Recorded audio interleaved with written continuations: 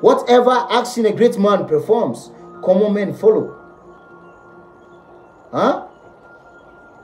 Now, you call parliament, you call tuaba, they are doing balloting.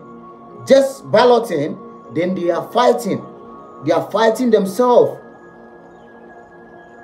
They are fighting themselves. It's a disgrace to the people of Ghana. So those people involved in that, they have to come and apologize. And they have to be punished. Because to become a leader, you have to learn how to tolerate things.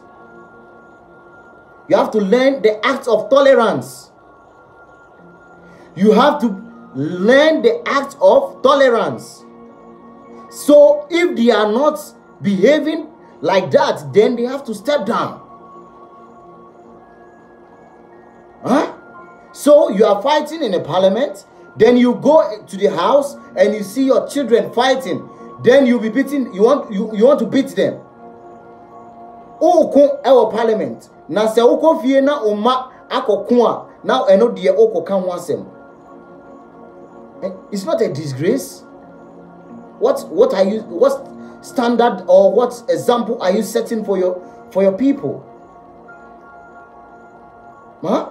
What standard and I says example being and now you are laying down for your people and I say